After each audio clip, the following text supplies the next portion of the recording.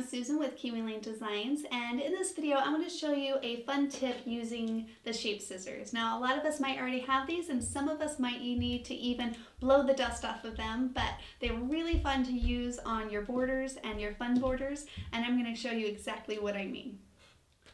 Now you can buy these shape scissors in a variety of different designs, and you can get them at maybe any of your local craft stores. But basically what we're going to do is we're going to start the same way we usually do by tracing out our border sets. And so you simply just line it up on the edge of your paper like this. Take a pencil, trace, and then take your other one, and then I'm just going to make a mark right here.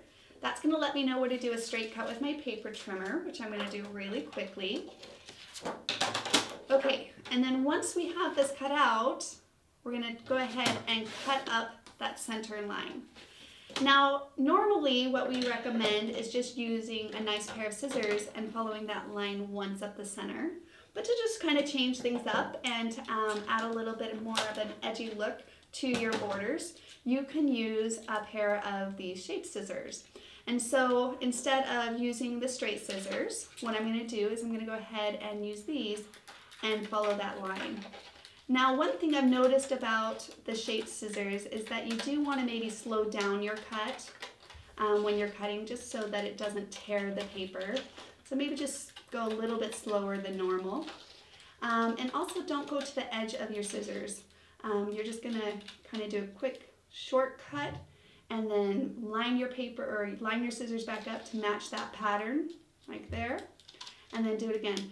I've noticed that when I finish my cut all the way to the edge, sometimes it will tear my paper. So that's just some tips when you're working with the different shape scissors, and all brands are a little bit different, but just pay attention to that.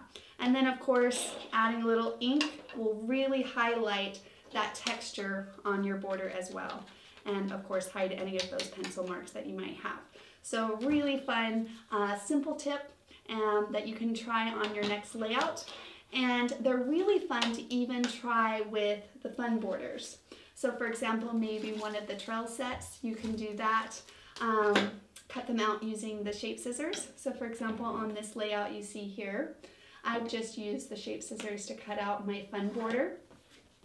And you'll notice that I even used the shape scissors not only on my fun border, but I even used them down here on my little banner that I created. And I just used the cone shape from Tiny Celebrate to create just kind of a little banner to fill in that empty space.